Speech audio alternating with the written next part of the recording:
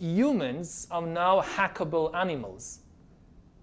You know, the whole idea that humans have, you know, they have this soul or spirit and they have free will and nobody knows what's happening inside me. So whatever I choose, whether in the election or whether in the supermarket, this is my free will, that's over. Free will, that's over. That's over. Over. Today, we have the technology to hack human beings on a massive scale. Yeah, I mean, everything is being digitalized. Everything is being monitored. In this time of crisis, you have to follow science. It's often said that you should never allow a good crisis to go to waste, because a crisis is an opportunity to also do good reforms that in normal times people will never agree to.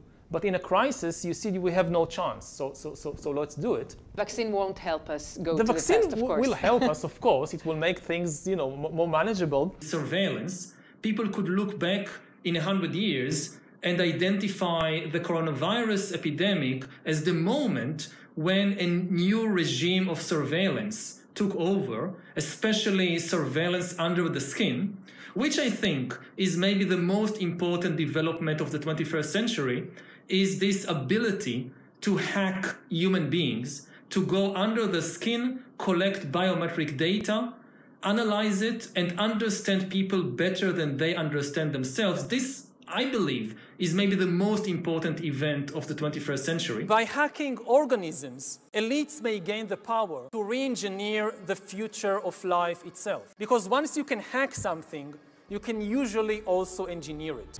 Natural selection is replaced by intelligent design. The era of inorganic life is now beginning. In the coming decades, AI and biotechnology will give us godlike abilities to re-engineer life and even to create completely new life forms. We are about to enter a new era of inorganic life shaped by intelligent design. Our intelligent design